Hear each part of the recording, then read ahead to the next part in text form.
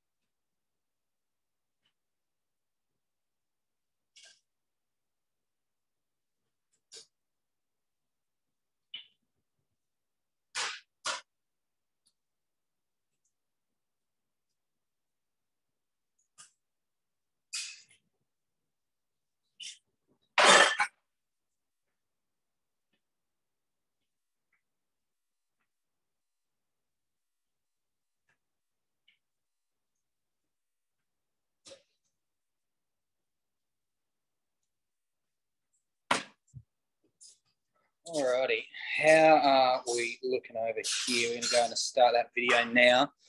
See if I can angle it down for you. How's that looking? Can we see the weather there? It's going to be about as good as it gets, I reckon. Just get that one a little bit clean up there. Yeah, and Instagram's going well. Beautiful.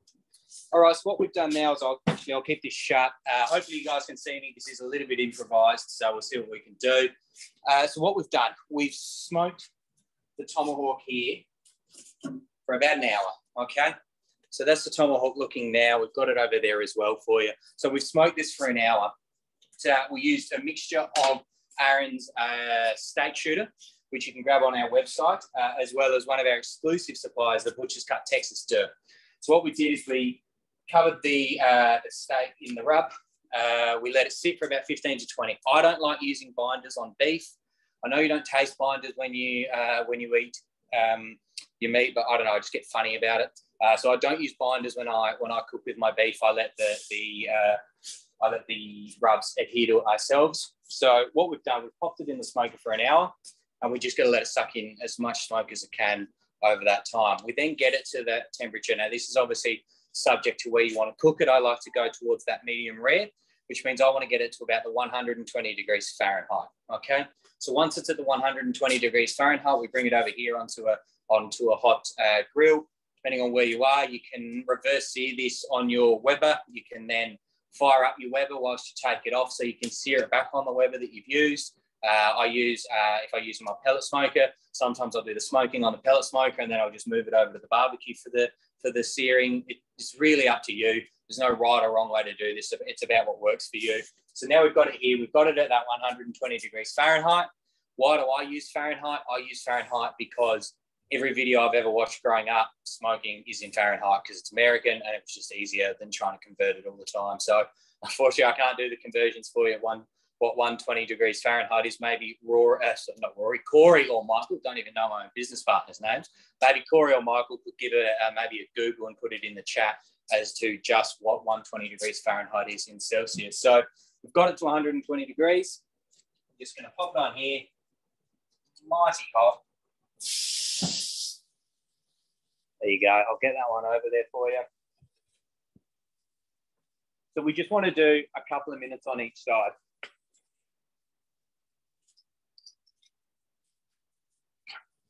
So essentially what we've done, and this is where it varies from the traditional method. So traditionally, people would sear the meat first and then pop it into the oven and then cook it from there. I think in the smoking community, we reversed it, which is what's called reverse seared steak. So we've done that smoking aspect of it. First, we've let the smoke adhere into the beef. We've got it to that turn, and then we're just going to finish it off with a quick sear as well. Daniel, can you hear me? Yeah, I've got you. Yeah, we just got a question in the chat. What temperature was the Weber running at when you had it the smoker running at? Smoker. So the smoker is, you want to run it between that 250 to 275 range. Most commonly, once again, I'm always going to talk in Fahrenheit. So 275 Fahrenheit is about the goal. I run today I did it on my pellet smoker. So I ran it at 250 because that's where it's set and it still works fine. So we've seared that one there. Just move it around there. I'll be back in 2 seconds. Didn't need to go anywhere. It was in my pocket the whole time. It's just going well.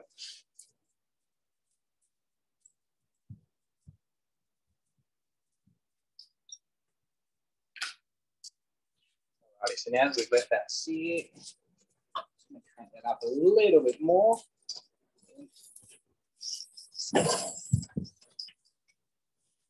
Now you can see that I'm being a little bit sloppy with it.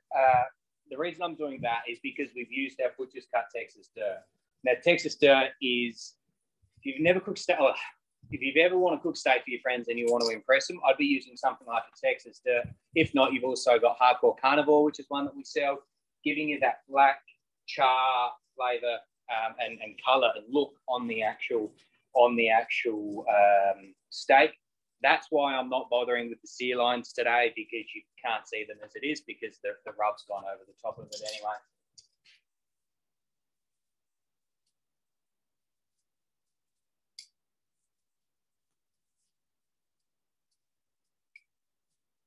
So just put it out there. You can either let us know on the Instagram comments or pop it in the Zoom chat. Has anyone never tried reverse seared before, or has everyone done it? Yeah, getting a few answers there on the Instagram by the looks of it. Yeah, so I had to admit I had never reverse seared till about a year ago. And then once I've done it once, it is probably the only way I ever cook my steak from here on in. So what I'm going to do now, just get your instant read thermometer. Sitting at about that 130 range there. I reckon that's going to be about ready to go. So it doesn't need long when you're searing it. Now I'm just going to pull it off.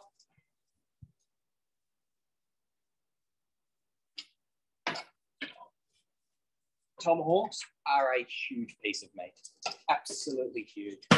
So we've done that one there. We're going to move back inside, and then once again, just bear with us for 30 seconds while we move over. We're going to let this rest. We're going to go into beef and exactly what you need when you're looking for beef a little more in depth, and then we'll cut it open and we'll take a look. So bear with us.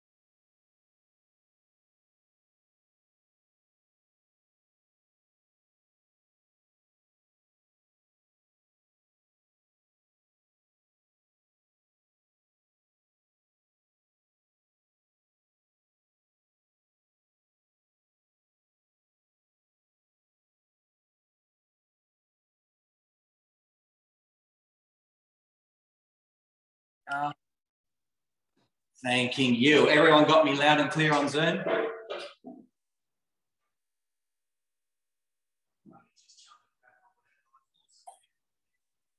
And I have got it here as well. I've just looking at myself on Instagram Live on my fiance's phone. That way here I can have a look at the comments. So what do we have here? Sauce Low and Slow. Anyone, Sauce Low and Slow's products on our website, absolutely love him.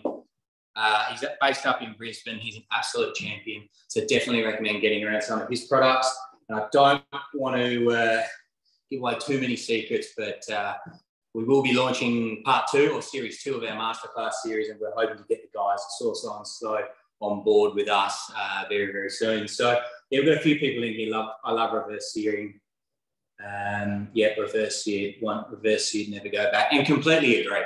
So steak traditionally, depends how much time I've got up my sleeve, if I'm honest. So if I've just got a couple of Scotch fillets or whatnot, quite often I'll just cook them on the barbecue, or I'll do the basting. So I'll do a butter, garlic and thyme type recipe. But when I've got a little bit of time up my sleeve, I'll get amongst doing something like a reverse sear, because I think the flavour is just absolutely incredible. So let's talk about steak. We've got the tomahawk resting, ready to go. I don't want to move too much, so I don't want the juices everywhere. Tomahawk, probably one of the most, how do I put it, decorative pieces of meat I think there is out there on the market.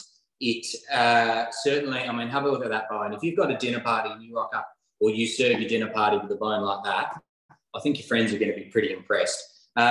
So I'll be honest, I don't cook with tomahawks too often because you've got this big bit of bone here, which if I'm only cooking for my fiance and I, it's, you know, not really needed. So my go-to piece of meat is a ribeye. So I quite often use ribeye because essentially ribeye is just this aspect of your tomahawk. So that's quite often my go-to. So I thought what I'd talk to you about is I'm just going to take a quick sip.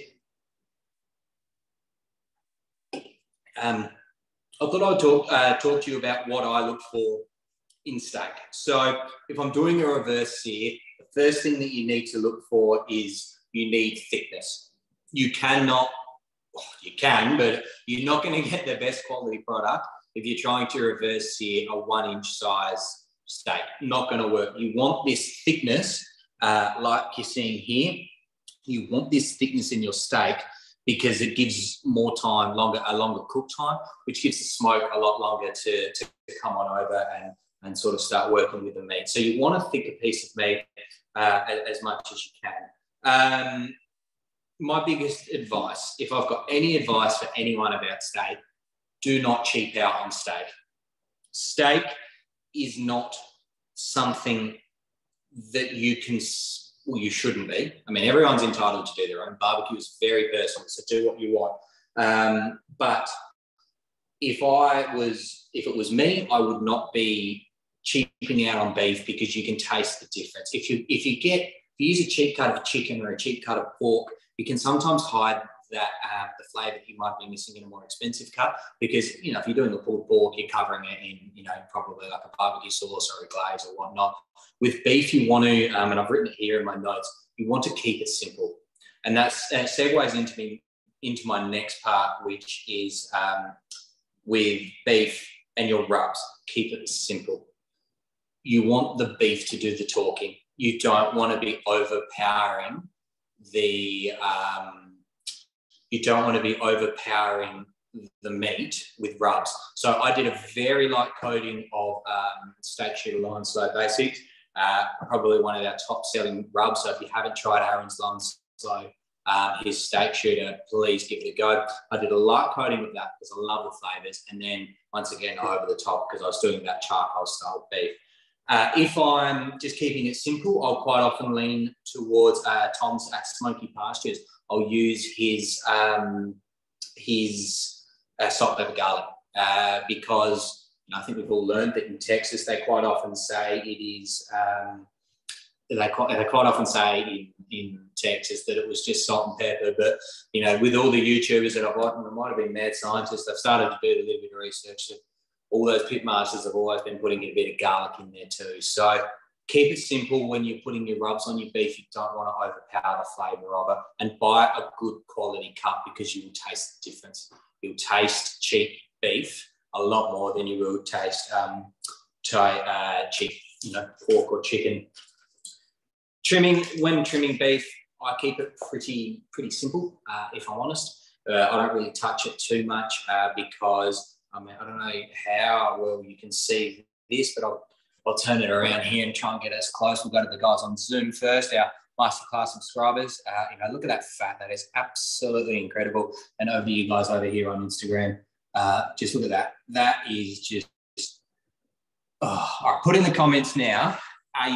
There's two types of people. There's the fat people. Oh, geez, that didn't sound right, did it? There's people who like fat, and there's people who prefer a more of a trim style meat. So chuck in the comments whether or not you think it's if you're a fat man or a woman, you like a nice juicy bit of rendered fat, or whether you like to keep your beef style meat quite lean.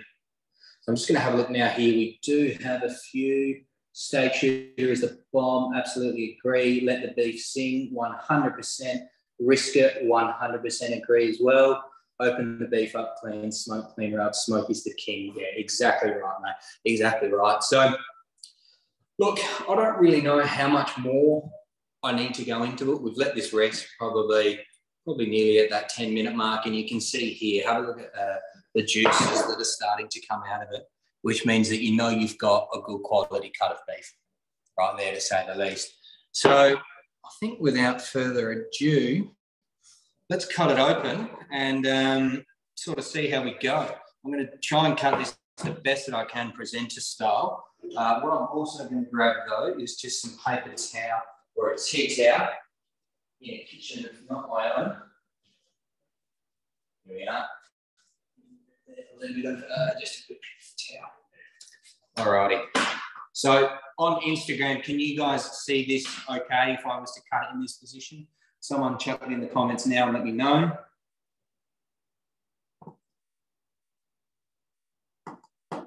Actually, I can sort of see it there. Yep, beautiful. And the Zoom guys as well. Someone just give me a yep or a thumbs up or something like that. This is what you've all come to sort of see. All right, let's have a look and let's sort of see how we've gone. How do we want to do this? Usually I'll just come across here. We do have this beautiful bit of bone here. What does everybody think? Does meat taste better off the bone? Here we go. Have a look at that fat rendering down there. So there's your tomahawk. That's the money maker. If you got your friends over, I definitely recommend doing this at least once. Just getting a nice piece of tomahawk steak like that. You can already see some pink. So, geez, I'm hoping they're on the money. And I have never felt more pressure than what I do right now. Cutting open a piece of beef that I've been cooking for over an hour to present live. Hoping for that medium rare. Let's have a look. Oh, there we go. Yep.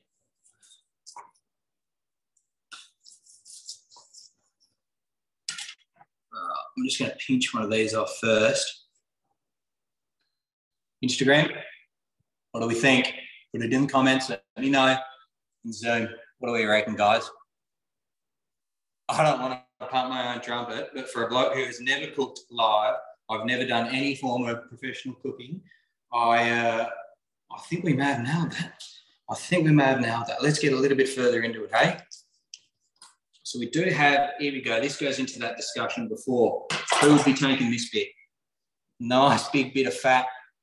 Nice big bit of fat there. And some perfectly tender style beef there as well. Who would be getting into that part there? All right, so I'm just going to trim some of that off. There we go. So you can see here, this was a rather fatty piece of ribeye if I've ever, sorry, not ribeye, tomahawk if I've ever had one, but let's just get this cut open. If you haven't had dinner, it only takes an hour. You could be eating by, I'm not sure what the time is, what's the time in Adelaide at the moment? You could be eating in about an hour's time if you've got a piece of steak sitting around. It's not too late to get one of these on the grill. Wowee, wowee. All right, let's have another look. So these bits here, I've just moved them to the side for now because we don't need them for the live demo, but I mean, there's still quite a bit of meat left in some of these areas as well. But let's have a look at some of these cuts here. So the thing that I love, have a look at that crust. Just there, hopefully you guys can sort of see that there. That's that Texas dirt I was talking about. So it just gives this amazing crust on the outside, which to me, that is the bit that's going to wow your friends, because anyone can put a steak in a pan with some garlic and some rosemary, but not anybody can put an amazing crust on beef like so. Have a look at that. Well, I think there's only really one thing left to do, and that's probably to get stuck into it. I've had my eyes on this piece the whole time.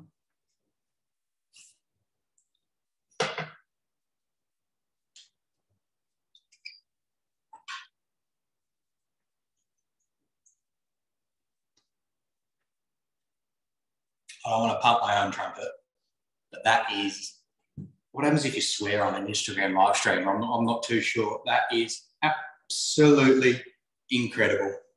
Absolutely incredible. Let's just try and show you guys at home just how tender that was. Look at that, just absolutely falling apart. Look at that pink color as well. There'd be some people going out here that your rare beef eaters that would be saying that it's overcooked. there'd be some people like my fiance that's sitting behind the camera probably pulsating at the fact that there's still blood in it. She likes to do what I call just ruining a piece of meat, and that's cooking it well done.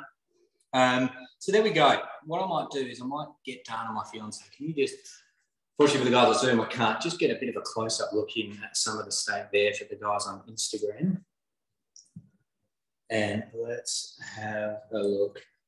Yeah, completely agree, Corey. A bit of chimichurri across the top would be absolutely incredible. There you go. So that's for those guys there on Instagram.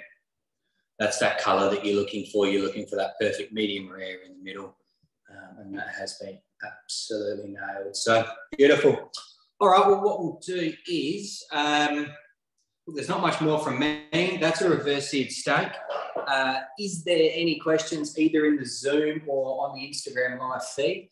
Just feel free to shout out and let me know if you've got any questions about how it's done. Here we go. I got one from Matt. Suggestions on sides or sauces. So I'm probably about to insult a lot of people with a lot of Americans here, but sauce-wise, once again, I don't like putting too much sauce on a steak like this, but a nice Burmese sauce would go beautiful with it. You could maybe spice up a bit of gravy. Like there is some juice floating around in here, which you could then use in some of your gravies later on. So that's what I would be suggesting there. In terms of sides, this is where I might be a little bit different. I'm not too much of a fan of too heavy of sides. So what I mean by that is I like one heavy side, so Aussie's potato bake. Check out our TikTok for the potato bake recipe if you haven't been on there yet. So I like a nice potato bake or with a light salad. I don't like, a mac and cheese and a potato salad and a coleslaw. If you've ever been to the USA and you've gone to a Texas barbecue, your plate will be absolutely loaded.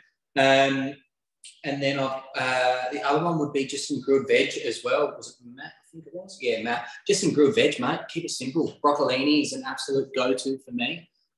Just some simple grilled veg or some carrot. Just when I'm cooking steak, just like the steak itself, I like to keep it simple. So that would be my question answer there. What else have we got? I've seen people rest the steak in between the reverse sear and then dig in straight after the search. Any preference? Let me just read that one again. Rest their steak in between. So thanks, Manus. And Corey's just said then that that's his method as well. I have definitely done that before.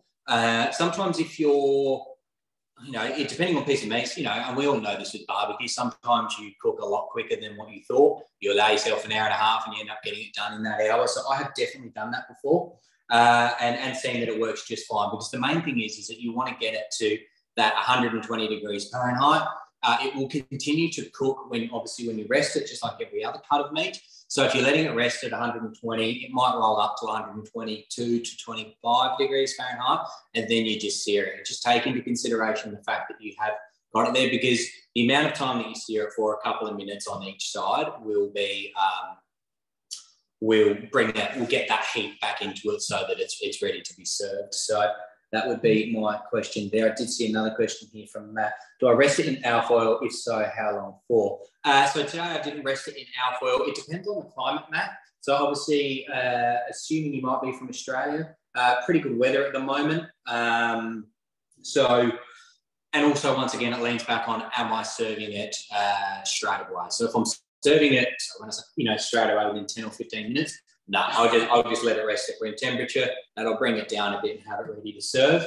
If I need to rest it for, if I ever feel like I need to rest it for a little bit longer, I will pop alfoil on top. One thing that I do get a little bit worried about with alfoil at times is, like I've said, with this crust that we've made with the Texas dirt, I am a little bit of a believer in sometimes that when you wrap a product, the crust can be not destroyed, but you don't probably get those amazing flavors that you're exactly looking for.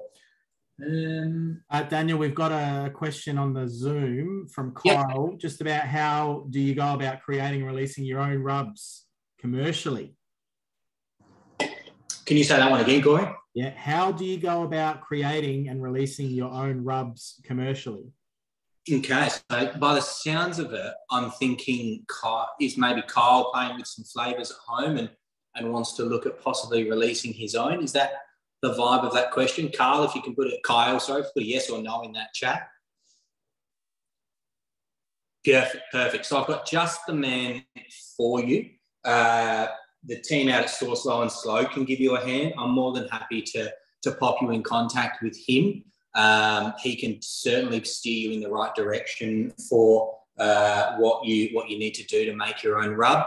From what I understand, that you play with some flavours at home, which you probably have already started doing. Once you've settled on something, then you're going to there's two ways you can do it. You can either do it yourself, and you just need to get the proper equipment to do it yourself. But quite often, a lot of the rub companies, Kyle, are going out to people who make them in bulk. You will find that a lot of your Aussie products are all made at the one factory, when I say one factory, a couple of factories. So that's quite often what a lot of people do. But I've got a contact that I can put you. I've got someone I can put you in contact with, and they will. I think they do. Michael Thompson might be able to jump in if he wants to turn his mic on at all. That means he'd actually have to put his face. Well, he doesn't have to put his face to the company, but he can put his voice to the company. I think they'll send you a couple of testers. So you tell them what you want. So it'd be paprika, salt, pepper, garlic powder, however you want to do it. And then they will make it, send it to you, let you try it. I think they send you 2 or maybe 3, and then you settle on and ingredients. Michael, am I on the right track there?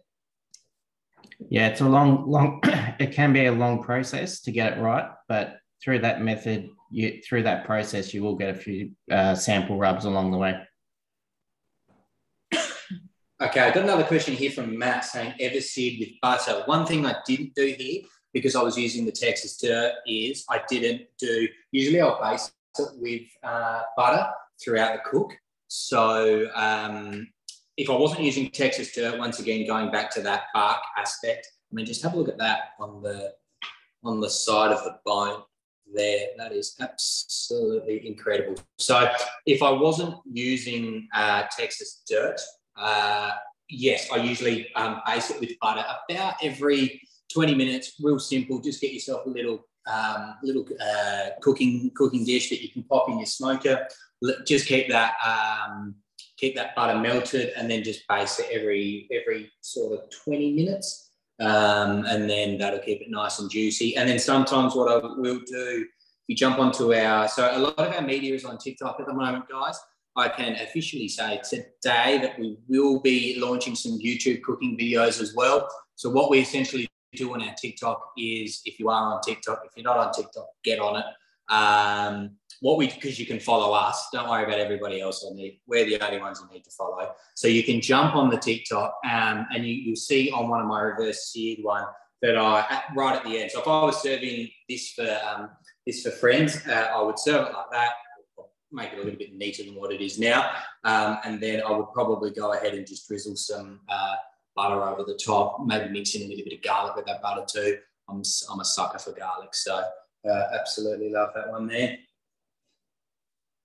Beautiful. All right. Is there anything else before we wrap it up? Any questions? This is the last one of the series, so we will sort of be going quiet from here on in terms of our masterclasses. But who knows? We've had some pretty good traction over on the live stream on Instagram, so we might do that a little bit more going into the future. But no, I reckon we're probably ready to wrap that one up now. So, look, all I want to say, I said it at the start and I'll say it again, a big thanks to all of our pit masters and suppliers that have come along with us on this journey. From everyone at the Rub Society, from Michael and Corey and myself, there's 3 of us involved.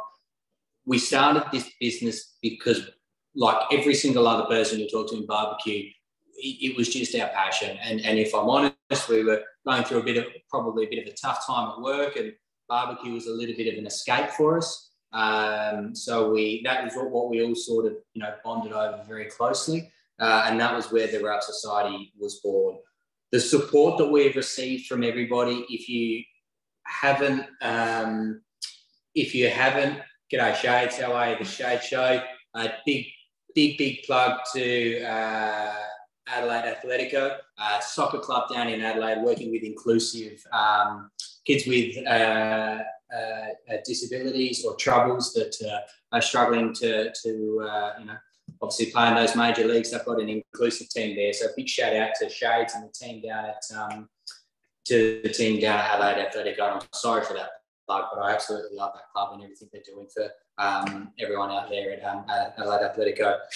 But on behalf of us, the support that we have received from everybody in the past 3 or 4 months has gone well and truly beyond where we thought it would. You know, starting an online business is never easy, and we hope one day to get a physical store where we can start to put some names to faces. There is some exciting things coming in the pipeline in terms of the Rub Society and what we have planned. Like I said tonight, we have just announced our YouTube channel. This is all stuff that we probably have planned in the next 12 months, 24 months, but because we've been overwhelmed with the support and how well it's done so far, we thought we might try and just get a bit more stuff out there soon. So if you haven't already, jump onto our website. We're going to be offering, Michael, you're going to need to get a discount going on the website. We're going to offer special discounts, so 10% off Aaron Lonslow, his steak shooter rub, which is what we use tonight. We've done this with all of our rubs, as well as our Texas dirt.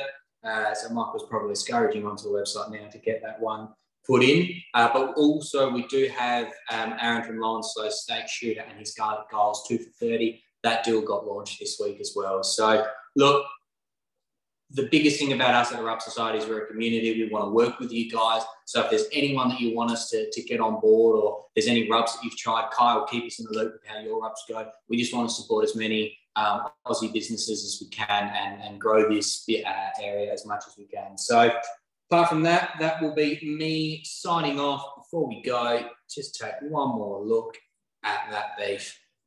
Isn't that some of the most tender beef you've ever seen?